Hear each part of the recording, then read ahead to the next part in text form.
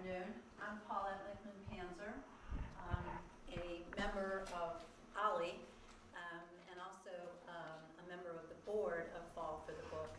I'm delighted to be able to introduce Jane Hampton Cook to you. She makes biographies and history relevant to today's news, current events, issues of faith, and modern day life.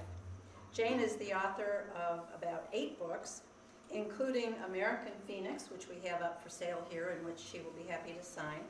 It's about John Quincy Adams and Louisa and the War of 1812. And she also has a softcover book here called The Star-Spangled Story, which is celebrating 200 years of our national anthem. Jane has authored several books, Stories of Faith and Courage from the Revolutionary War, The Faith of America's First Ladies, and she co-authored Stories of Faith and Courage from the War in Iraq and Afghanistan. And as an aside, she's also a former White House webmaster. So Jane, we're welcome to have you today. Thank you.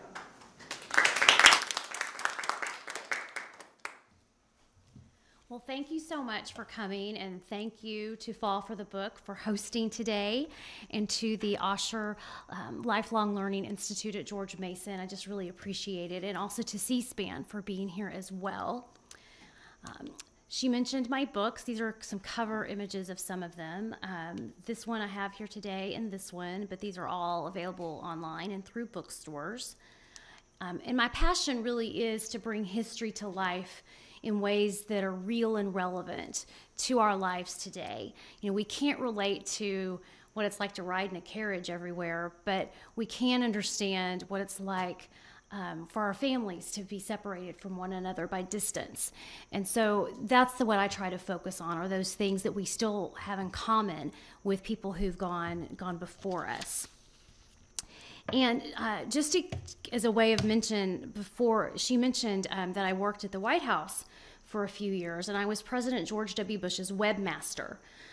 And this was in the era of President Clinton was the first president to have a website.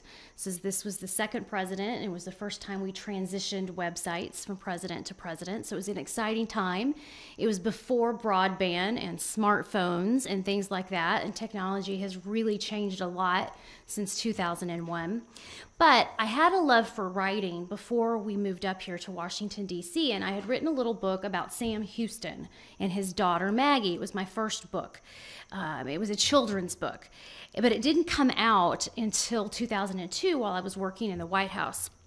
And so you can imagine just the excitement of having your first book in print. And so, but I was really sweating it because the night before, I was supposed to leave to go to the Texas Book Festival in Austin. And I was going straight from the office to the airport. And I didn't have my books yet. And I got home, and sure enough, there was a box of books. And I finally had my first copy. And I was really nervous that I wasn't going to have a copy to take with me to this book festival. Well, so I go to the office the next day, and I was housed in the Eisenhower Executive Office Building, which is next door to the West Wing. It's that big Victorian-era building. So I was very excited, and we're going to pretend that this is the book. And I wanted to go show it to a friend of mine in another office. And I walked out into the hallway, and there was nobody around except for a Secret Service agent standing to the side with just the curly Q cord coming out of his ear, and I knew he was Secret Service. And they don't normally just stand around inside the building, so I thought, somebody's coming. Now, when you're a White House staffer and the president is walking through, that's not your time to chit-chat with him. You're supposed to stand to the side and let him pass. And you can smile and wave, but you're not supposed to, stop him. It's just an unwritten rule that you figure out pretty quickly. Well, I was really excited about my book, and sure enough, the doors open, and President Bush starts walking straight toward me. And without really thinking, I didn't say anything to him. I just did this. And he saw me do this, and he came over, and he started flipping through the book. And then I thought, oh, I've got to make sure he understands this is not about him, that this is about Sam Houston, governor of Texas before, Civil War.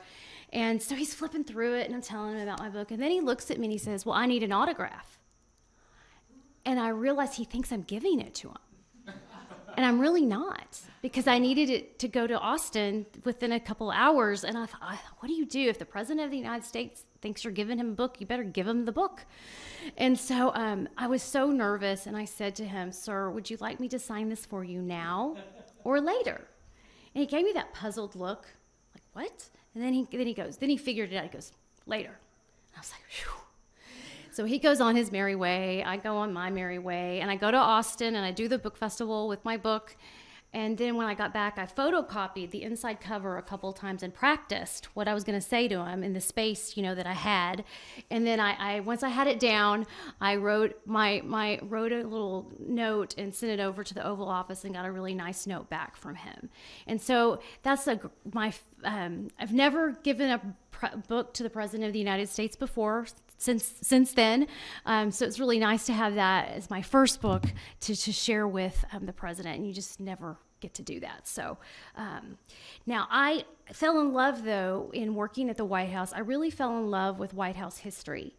I found that for the White House website, I could write about White House history, and it was bipartisan. So it didn't matter what your political affiliation was. You could come to the White House website and read about biographies of the president. You could read about the rooms of the White House. And so I really became enthralled with the history of our presidents and first ladies in our White House. And that was what launched my desire to go on and write about American history. I received a fellowship from the White House Historical Association and the Organization of American Historians to do some research on the White House. And so I left my job in 2003 and started pursuing writing. And what I fell in love also a few years ago with this story about John Quincy and Louisa Adams in the War of 1812. And so that's what I want to focus on today, is this story. This is a picture of John Quincy Adams as a younger man. He's a young diplomat with lots of hair. At this time, he doesn't keep that hair for very long. But so what I want to do is just start with July 4th, 1809. It's Independence Day, and we're going to hone in on Boston. Boston is a town of 33,000 people. It's the fourth largest city in the United States. But Adams is not a very happy fellow, because he'd lost his dream job a year earlier in the U.S. Senate. He's teaching at Harvard at this time. He's practicing law. And to you and I, that would be perfectly respectable if that's what we did with our lives. The rest of our life is teach and practice law. But when you're the son of John Adams, and if you're not serving the public, nothing else compares. So he's really lost his dream job. And really, his wife talked in her diaries about how miserable, frankly, it was to live with him during this time period, because he was just very unhappy. But this makes him very relatable, because we all know someone who's lost their job or who's had to change jobs and maybe didn't want to. And this is what makes him relatable, is just that angst of losing sort of your purpose in life and having to do something you don't really want to be doing. So how did he lose his dream job? Well, in 1807, the British Navy attacked the USS Chesapeake right off the coast of Norfolk. 3 were killed, 18 were wounded, and 4 were impressed or kidnapped. So the British Navy captain seized 4 of the men on that ship and accused them all of being British deserters. In fact, 2 of them were legitimate American citizens. And this was called impressment, the practice of taking someone and forcing them into the British Navy. This is what John Quincy Adams thought about impressment. He thought that the impressment of seamen is to all intents and purposes a practice as unjust, immoral, base, and oppressive and tyrannical as the slave trade. And he was someone who opposed slavery, but he thought it was just abominable to take someone and rob them of their citizenship and force them into a military that could potentially be at war with that person's native country. And that was awful to him. So the practice of impressment was going on because Britain was at war with France, and they needed every man they could get. And some of the men that they impressed were legitimate British deserters, but many of them were American citizens. And the State Department estimates about 5,000 men were impressed during this time period. John Quincy Adams thinks that the number was low and there was a lot that was unreported. He thinks the number was more around